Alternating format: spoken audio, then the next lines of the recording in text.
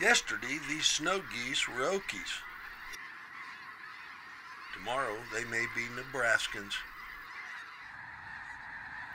But for now, they're Kansans, dropping from high overhead to fuel up and promising Milo stubble. Local geese, acquainted with the best good eating, are already on site in large numbers, and the resulting white sprawl across winter crops can be seen for miles by migrating geese. So hungry travelers drop down to join the party before moving on. I check in too, ready to film the last of wintering snows. They've been here since December, and you come to welcome the overhead skeins and high wild cries as they conduct their local business.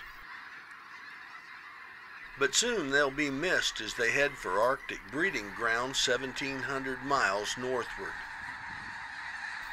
They'll clear out in just a week or so.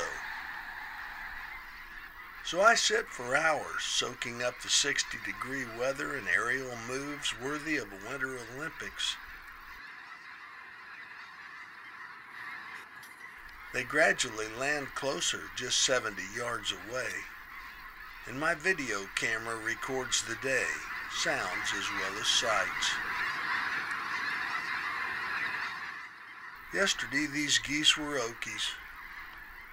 Tomorrow they'll be Nebraskans. Meanwhile, I'm at home with restless winged visitors, always a joy to see. I'm Mike Blair in the Kansas outdoors.